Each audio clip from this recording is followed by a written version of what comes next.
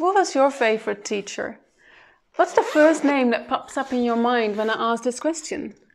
It was probably not that teacher that overloaded you with facts and figures and theories. It was that teacher that touched you intellectually and emotionally. In this video, I will share how telling stories touches and helps you create classes that will be remembered.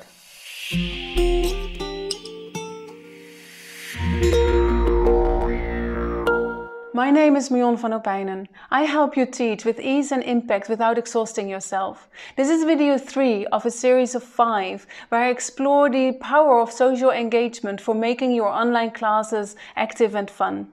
Before I say more, let me ward off a general idea of stories. It's not about making up a fairy tale to seduce your listener. It's a tool to involve and touch your listener. Bringing content alive makes it easier to understand and apply. I remember I once had to give a presentation about a computer, and I found it very difficult to grasp and I found it very abstract. Until my dad explained that there was that little man walking around in the computer going from drawer to drawer, and when I needed the information again, it would take it out of the drawer and bring it back to me.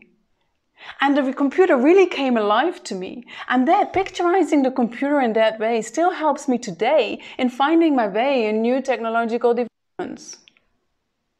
The story my dad told me made an appeal on my intellectual and emotional brain. And as science proves, if we are able to bring theories alive through telling stories, it lights up the emotional brain of the listener.